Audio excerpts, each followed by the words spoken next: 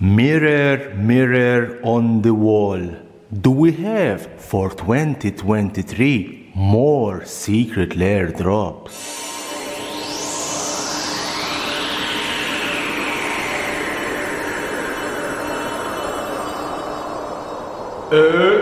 We have.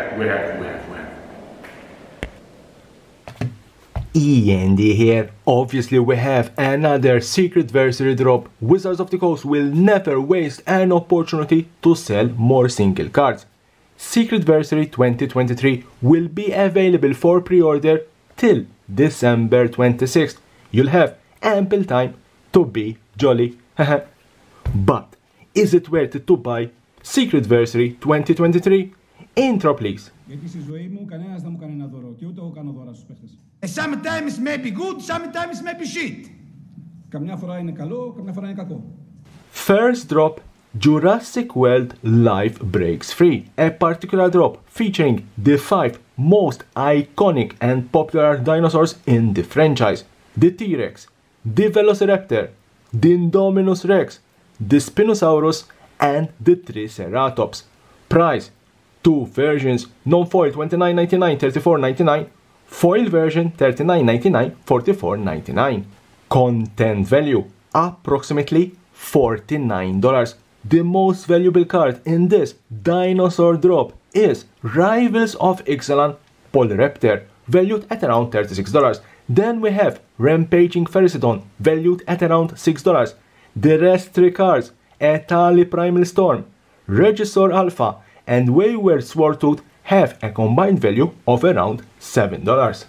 Verdict: worth it 75%. In terms of value versus the price, this drop is worth it. You are paying $30 and getting back $50-ish worth in value. Plus, don't forget the Jurassic World themed artwork. No doubt how cool it will be to cast an Indominus Rex. My advice: it's not a bad drop. I would add a copy to my collection. Second drop, Jurassic World Dr. Ian Malcolm, a particular drop featuring one of the most beloved Jurassic World character, Ian Malcolm.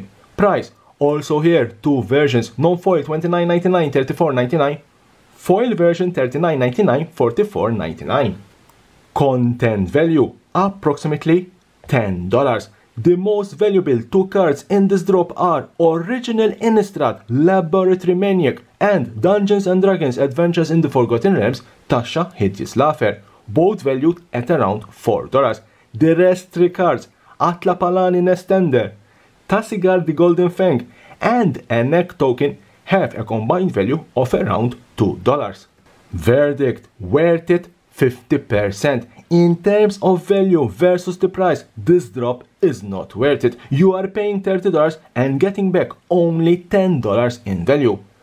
But what really adds to the value of this drop is Ian Malcolm. Personally, after the dinosaurs, he is the most beloved character in the franchise. His shirtless scene in the first Jurassic Park film is an iconic scene as much as the T-Rex escape.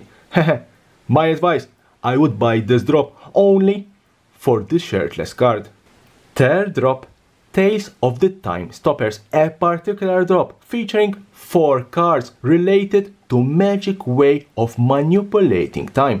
Artwork by Mika Huygen. Price: the usual 2 versions, non-foil $29.99, $34.99, foil version $39.99, $44.99. Content value approximately $28.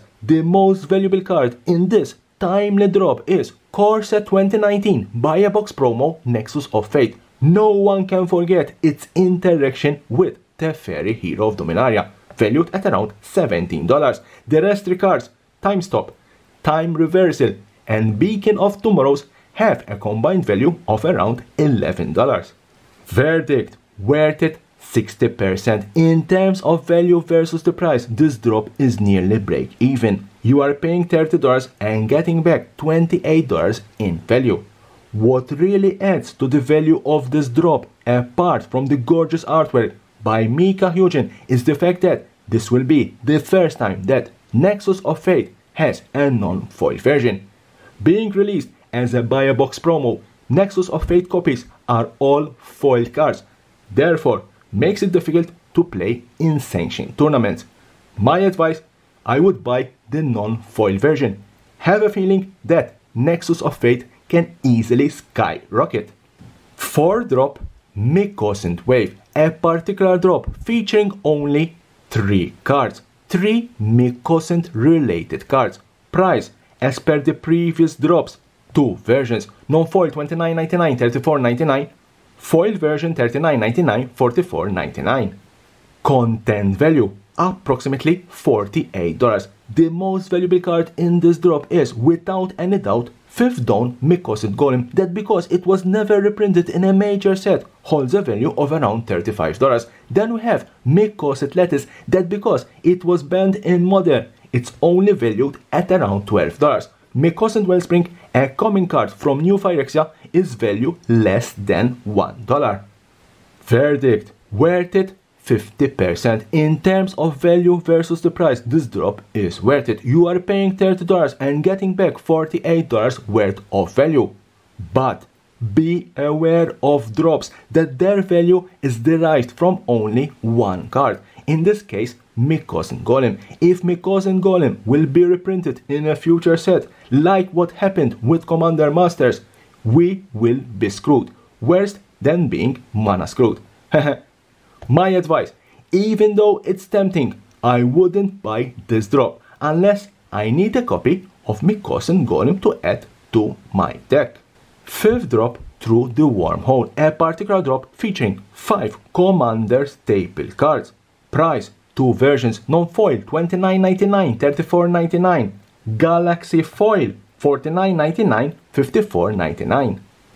Content value, approximately $11. The most valuable card in this Commander targeting drop is Lightning Greaves, that even though it was reprinted multiple times, still holds a value of $5. The rest 4 cards, even though they are Commander staples and found in every Commander deck out there, like Soaring, because they were reprinted multiple times, have a combined value of only $6.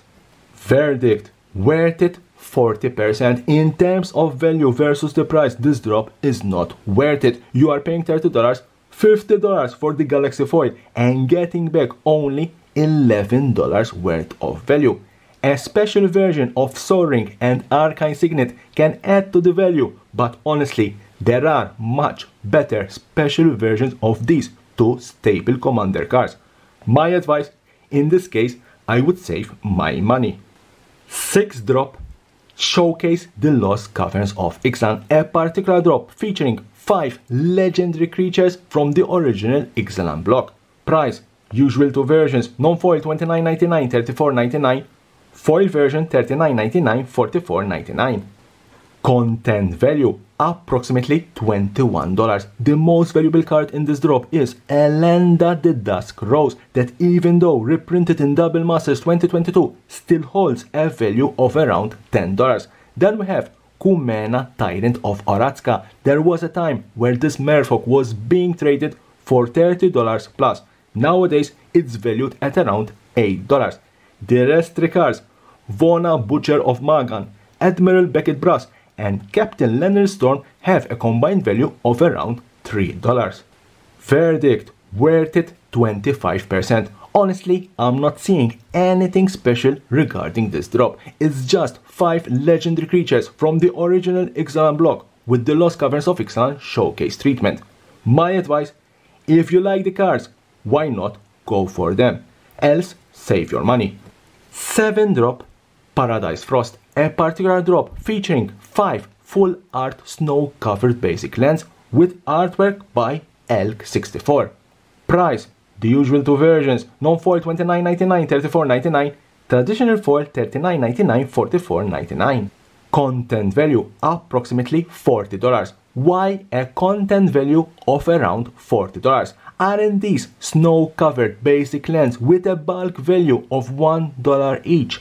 Yes, you are right. These are full art snow covered basic lands and you are lucky if you can sell them for $1. But surprisingly enough, Secret Lair snow covered lands have an average value of around $8 each, which sums up to a content value of $40. Verdict: worth it 55%. If the trend is your friend and we take an average of $8 for each Secret Lair snow covered land, then this drop is worth it. Plus the gorgeous artwork by Elk64. My advice: I would buy this drop for its gorgeous artwork. 8th and last drop, Gift Wrapped, a particular drop featuring 5 cards with new abstract artwork by Jesse Ledoux. Price: 2 versions, non-foil $29.99, $34.99, traditional foil $39.99, $44.99. Content value: approximately $24. The most valuable card in this drop is Homeward Path, valued at around $11. Then we have Giver of Runes, valued at around $10. The rest 3 cards, Cathartic Reunion, Distant Melody, and Moment's Peace, have a combined value of around $3. Verdict: worth it 30%. In terms of value versus the price, this drop is not worth it. You are paying $30 and getting back $24 worth of value. The artwork by Jesse Ledoux adds a bit to the value, but honestly, I'm not seeing anything special. My advice: I would save my money and buy better drops. Leave me a comment below. What do you think about these new Secret Lair drops? And as always, subscription button is here. Subscribe to my channel for more and more interesting videos about Magic the Gathering and the collectible world. I'm out.